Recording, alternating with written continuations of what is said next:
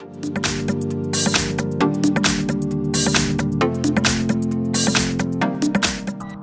everyone, in front of me I've got Samsung Galaxy A33 and let me share with you how to block a number on this device. So basically we've got two different ways to block a number, and of course I'll show you both. So we will begin with the number which we've got currently saved on our contacts, and then I'll show you how to block a number without saving it. So first of all, let's open the contacts. As I said, find the contact you'd like to block and tap on it. Now let's tap on this info icon. And that was a misclick, unfortunately. So tap on the contact and info icon. Now we have to tap on more, three dots icon, and tap on block contact. Confirm it by tapping on block, and as you can see right here we've got this characteristic icon which will show us that we've just blocked this number. Of course we can unblock it the same way, but let me leave it like this. We will check if it will appear on the blacklist. So now we can go back and let me show you the other way to block a number, manual way, let's say. So here it doesn't really matter if you will be on the contacts, recent or keypad.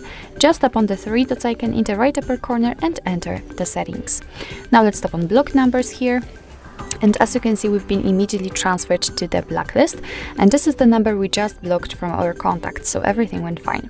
As you can see right here, we've got also the contacts, and this way is a little bit different because after transferring us to the contacts, your device gives you an opportunity to block a lot of numbers in a row. So simply you can mark the numbers you'd like to block and then tap on done. So you will be able to block a number, actually, for example, three numbers in a row.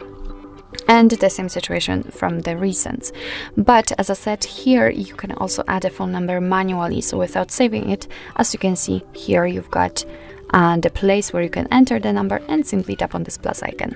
And we've got the info that you will no longer receive any incoming calls or text messages from this number, so it has been blocked successfully. What's more, at the very top we've got the option block unknown or private numbers, and you can turn it on just by tapping on the switcher, so your device will not allow any unknown numbers to call you.